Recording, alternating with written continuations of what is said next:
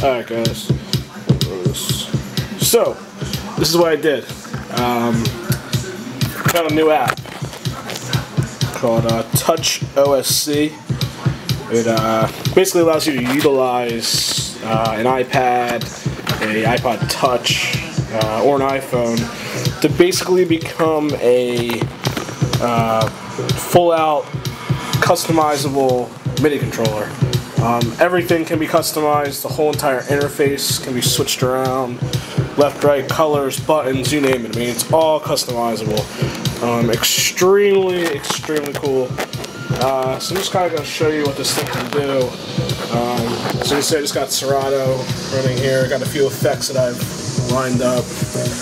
I'm actually running CDJs in HID mode. So these guys are also running MIDI, as well as that's running MIDI. And basically this is connected via Wi-Fi. This is not done through any type of cable.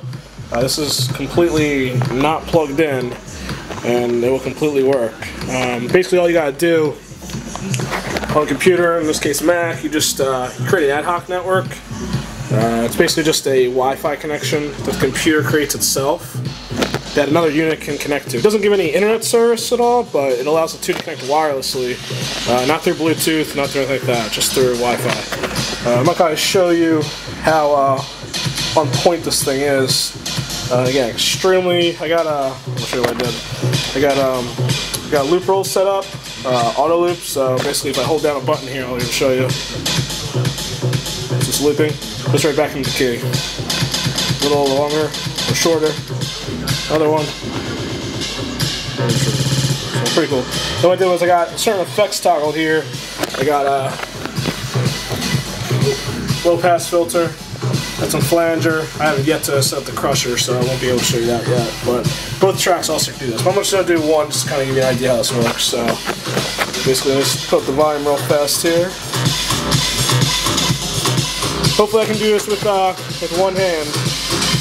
Trying my best. So here we go. Ready?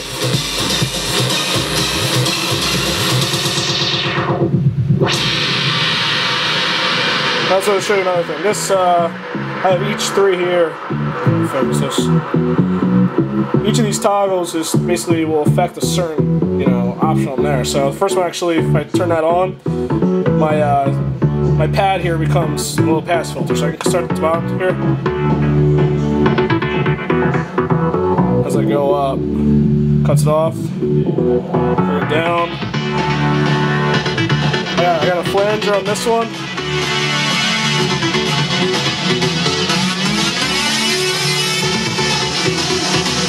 And of course, this would be like a beat crusher if I ever started up. I can also put the two together. There we go.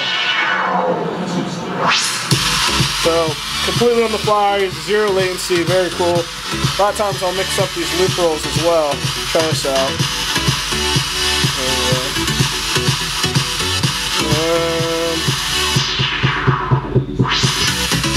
So, you see how versatile this actually is.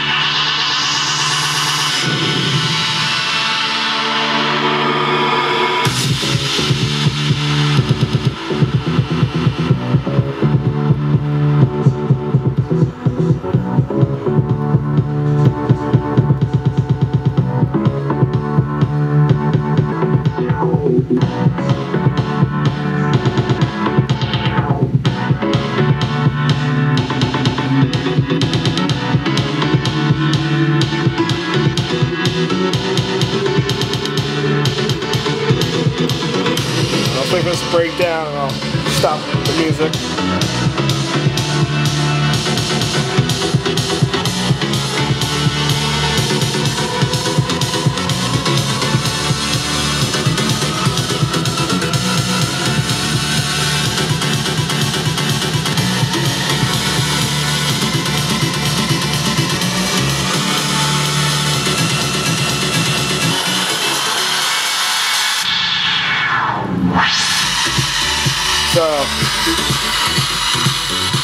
This kind of shows you how fucking versatile this thing is.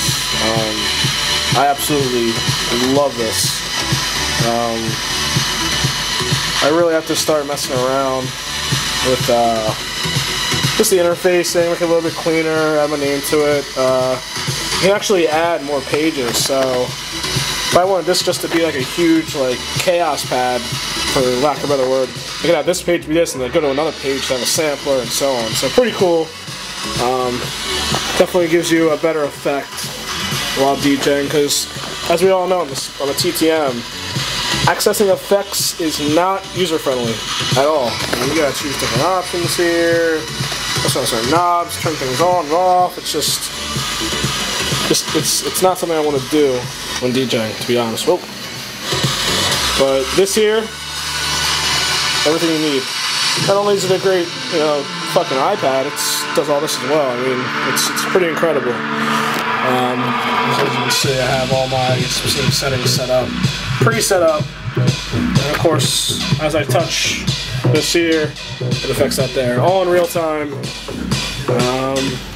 That's basically it. If you guys have any questions, feel free to comment. I mean, I'm just kind of displaying what this can do. There's not much tutorials out there. It did take me a little while to really even get used to just basically, coding this properly within the computer to allow it to read. It's not something where I just set the stuff up and it just works. It's not like that at all.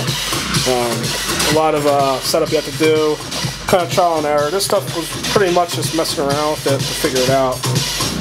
Otherwise, I'm extremely happy. Next question is, where do I put it?